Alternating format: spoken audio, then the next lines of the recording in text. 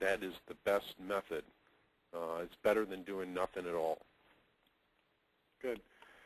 All right, David asks, you did not mention spine aligning the shafts prior to checking CPMs.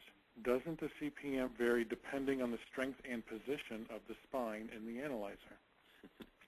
I knew this question would come up. I'm surprised it took the third one. I really can't get over the subject, or can't go over this subject, because there's still a patent in place for aligning shafts called puring. If you want a spine or a flow, and that's short for flatline oscillation, that's going to be entirely up to you. But remember, if you do, the silk screen is going to be all over the place, and you're going to have to discuss that with your customer. But everything I mentioned previously in this webinar would still pertain to any orientation you wanted to do ahead of time on frequency sorting. Did I dance around that enough? Yeah, I thought that was, I was waiting for that to be one of the first questions, too. It's always your favorite question. Do you recommend, this is from Lowell, do you recommend zone profiling?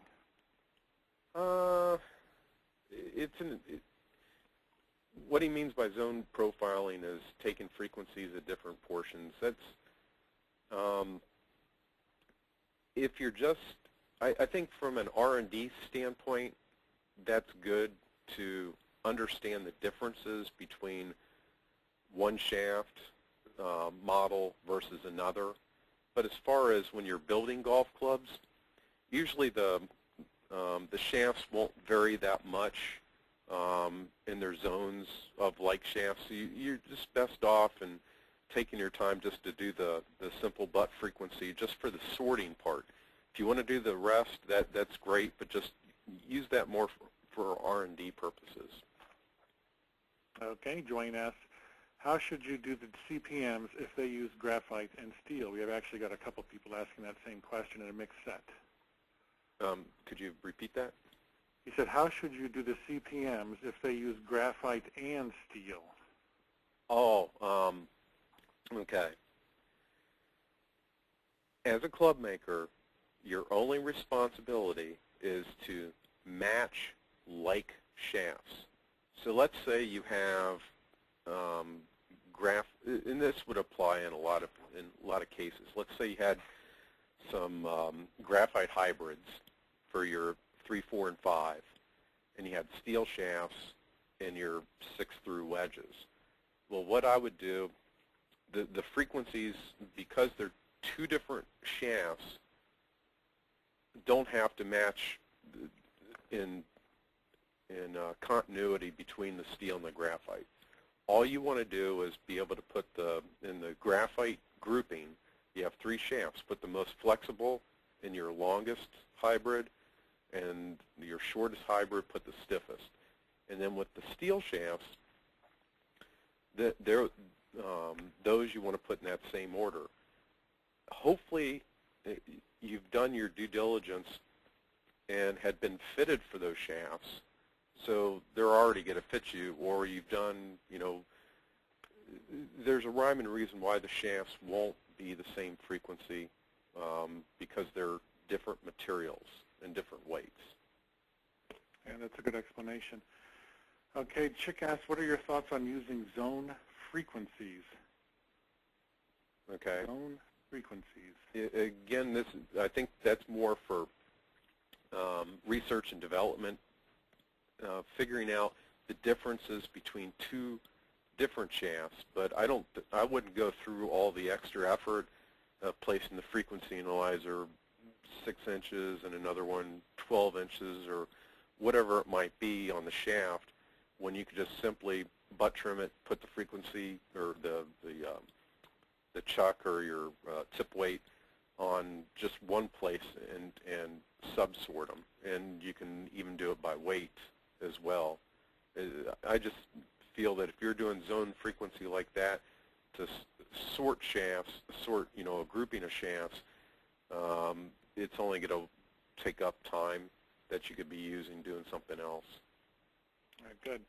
Rick asked, should we always follow manufacturer's tip trimming instructions or use 1/2 inch tip trim? You don't have to follow the tip trimming. all the time. Understand the differences. For example, if a shaft is all butt trim, you may not be able to tip trim in half-inch increments because that shaft may only have like 2 or 3 inches of parallel tip section, and once you start to tip trim the shaft's no longer going to fit in the hosel. But in all honesty, if you want to deviate, that's fine. Just understand the cause and effect relationship. The more you trim, the stiffer it is.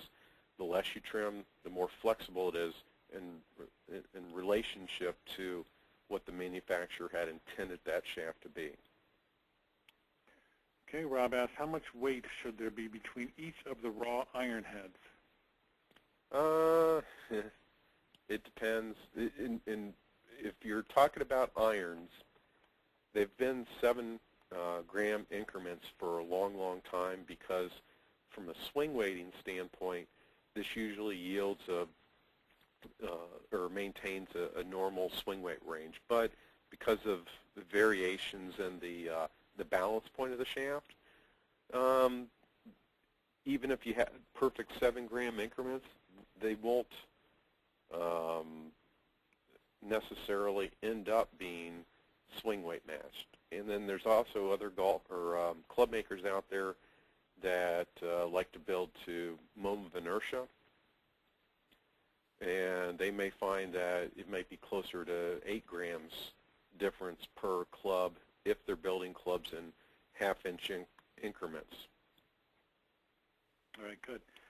Cliff asked a good question here. Am I to understand that the actual quality of, say, a commercial grade shaft is no different than, say, a more expensive shaft like the Project X? Only the time spent in measuring and sorting before sales. They're different shafts. In that case, because the Project X are actually non-stepped, you have much higher tolerances in them. Plus, they also go through additional QC steps. There's internal rifling on them. I'm talking more about commercial grade shafts versus maybe other first quality shafts like TT Light or Dynalite or like the old Dynamic. Dynamic Gold, for example, was no more different from a dynamic shaft in the construction, but because it went through the additional weight sorting process, that's why it became more expensive. Okay, John asked a pretty common question here. Good question. Do you have a general comment on choice of steel shafts versus composite for irons versus woods or different players? Or is this a topic for a full webinar? No, that's basically a good fitting question. I guess you could take a couple different ways here. For certain golfers, they may not have an issue with the lightness of graphite, and graphite can actually be just as heavy as steel.